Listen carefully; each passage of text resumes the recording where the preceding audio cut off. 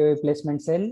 Today, Aditya Birangal from third year IT, MITIU itself, is with us, who got the internship from the Western University situated in Canada.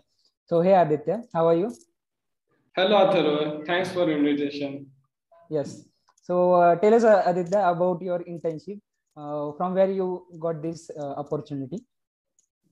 Yeah, so I got internship in McGill University, that is situated in Canada, and it is in its QS rank is 27, like it's top 27 university, and second in Canada. So I come to know about this opportunity. I got this opportunity through a Mitacs program, that is a collaborative program of Indian government and Canadian government. On YouTube, I come to know, and I have applied and research about that. And which post has offered to you, and which on which project you will work on? Yeah, it's like 3 months internship. Like it will be physical internship. So I need to go to Canada, and there I will be work with the PhD student and other student, and yeah, and it is fully funded internship. So you can say it is a research project based internship, research internship. So okay. Yeah, and yeah, that's it. And your project? Yeah, my project is it is like augmented reality app for people with disabilities. So for that, it is based on like Flutter, cloud, and machine learning stuff. So it is basically the app for disabled people when they go to restaurant and stuff. So machine learning will suggest like now they are in the restaurant, so they will predict like which thing you need to order, so you can show like something like that. I need to research on that and also make a app and deploy it on the cloud. Okay. And what was the process for the selection? So for process for the selection was like it is like a reputed organization. Mitacs is very reputed organization there, so they conduct interview and all this process. So for first of all, we need to apply on their website. So it's open in June or July.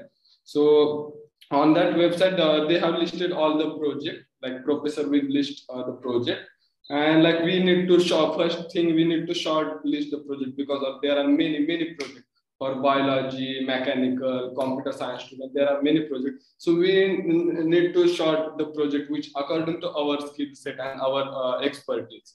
So that is the first thing we need to do. It will take 2-3 weeks to shortlist, like at least for me too. Then after shortlisting, we can like apply for maximum 7 projects and minimum 3 projects. So I have shortlisted many projects. I have made Excel sheet and shortlisted, and 7 projects I have applied. And yeah, after in application, we need to give LORs, that is letter of recommendation. So and transcript, like a college transcript, we can do like how many marks we got and which subject we have studied. And like there are some questions like related to your knowledge in technical stuff, and like passport related questions. So that we need to fill. That very big application is there. So that we need to fill, and after filling, if we will rank it like first project beyond first project list. So 7 projects we will rank. So the Mitacs organization like shortlist the candidates for per project, and that candidate sent to the professor. Professor will then rank the student, and matching will be done. So Mitacs have their own algorithm to match the student. So if you are good enough, then you will get an interview call. Or if suppose professor like your profile very best, they can select you directly also. So for me, out of 7, I got 2 interviews call.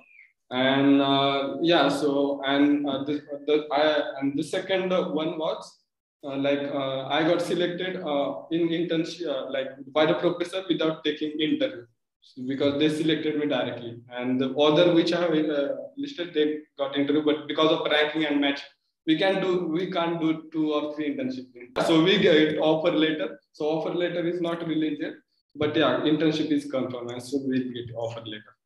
Okay. Yeah. And how you prepared yourself for this internship? What skill set you required for your profile?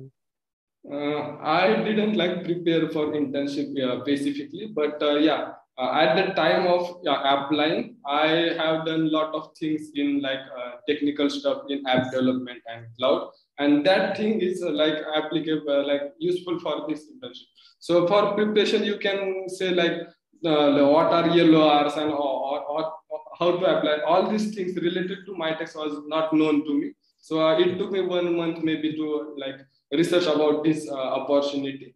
But for preparation, I have used my previous knowledge, and yeah, that helped me a lot.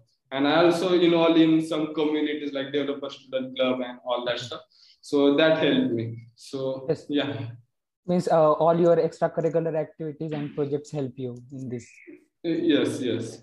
Okay, okay. And some advice for others who are enthusiastic for this internship.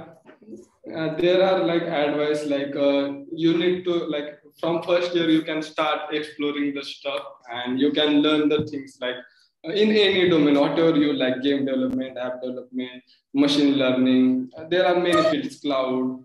Yeah, so you can learn about that and like get aware about that. And once you like start learning and get expertise in any one of skill, you can get a lot of opportunities. So my suggestion will be like learn some skill, and yeah, and to second thing like people don't know the opportunities come, but they didn't apply.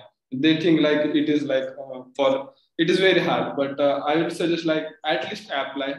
Selection Okay. is later. You can see. Okay, okay.